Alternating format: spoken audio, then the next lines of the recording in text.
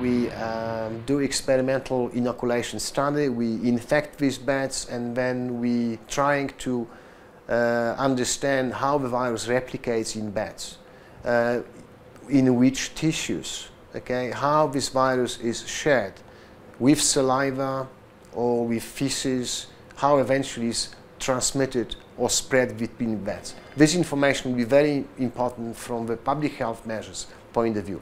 Some of the bats, they don't develop any clinical symptoms.